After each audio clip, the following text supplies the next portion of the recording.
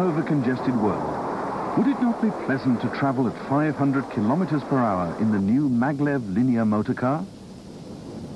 So say researchers at the Railway Technical Research Institute.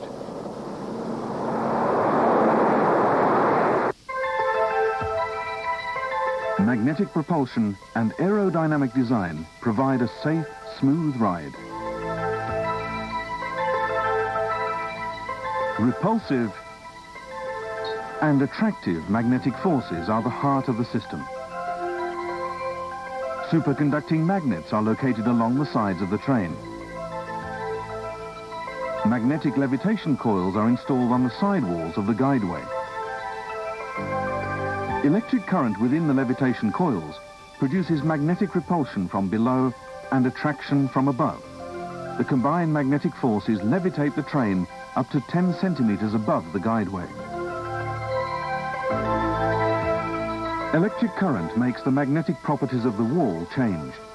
The train and walls repeatedly repel, then attract each other, making the train move forward. As the electric current flows faster, the train accelerates.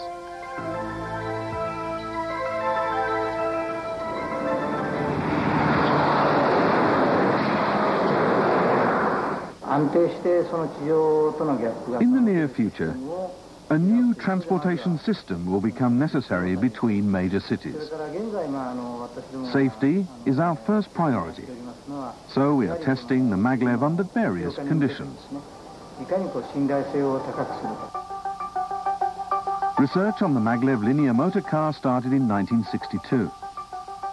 Levitating trains are less affected by rain, wind or earthquakes than conventional high-speed trains, making them safer.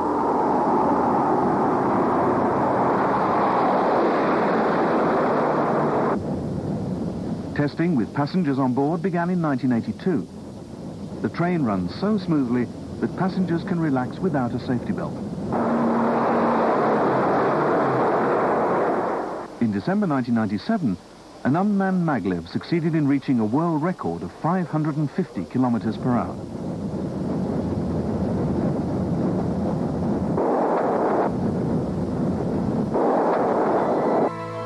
Research continues to improve the safety and performance of the maglev for use in the 21st century.